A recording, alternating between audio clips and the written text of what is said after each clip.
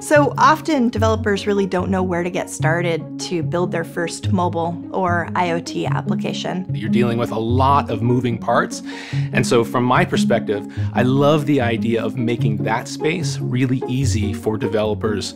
We created the MyDriving app so that developers could see a sample application that would allow them to build those kinds of apps.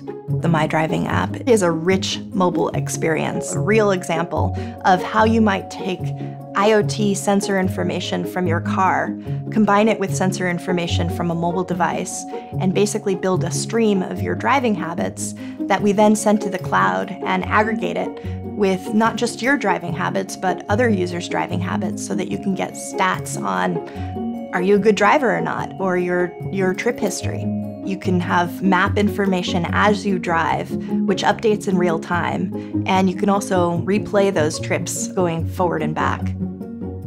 We built the iOS and Android apps using Xamarin, and all of the sensor information was being sent up to the Azure IoT hub. That hub is all about getting it to the other back-end technologies such as Power BI, Azure Stream Analytics, Azure Machine Learning, just to name a few.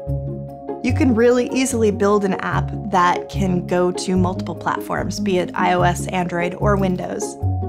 We spent a lot of time thinking about the architecture. We really wanted to make sure that we got a high degree of code sharing across the different mobile apps. We also wanted to make sure that we had a really great native look and feel, and then make sure that the app would scale when it's deployed into the wild. To me, the most exciting thing about this app is that it's a great learning tool. If you just download the source and you start poking around in it, you'll see how easy it is to build a mobile app or an IoT-based solution.